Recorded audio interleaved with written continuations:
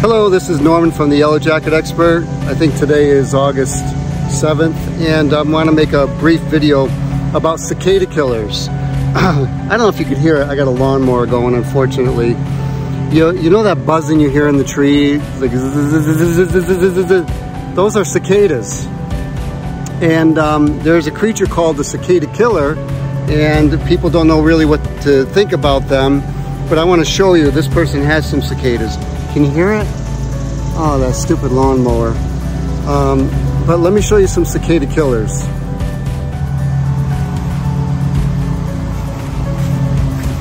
There's a cicada killer.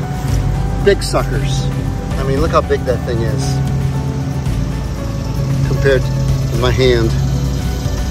They do sting. I don't know if I'll get stung, so we'll see. We'll see if I do. So yeah, there's a cicada killer. Big sucker.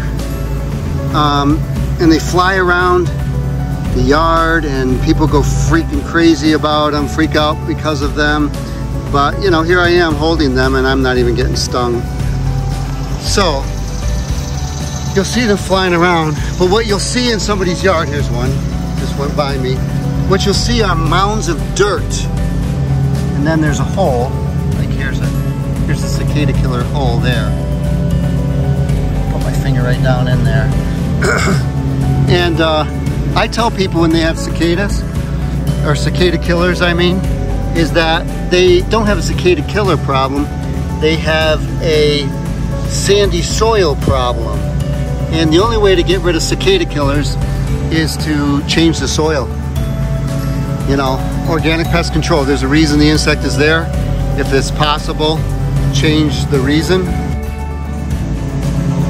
So, you know, if you're really worried about the cicada killers, then you got to get different soil. Some people will put soapy water down the hole. Some people will put oil. I've tried like vegetable oil. It'll work. But it's a very tedious, time-consuming thing. Honestly, just leave them alone. They're not going to bother you. They're not going to bother your pets. They're not going to bother your kids. Just let them be. They're beautiful.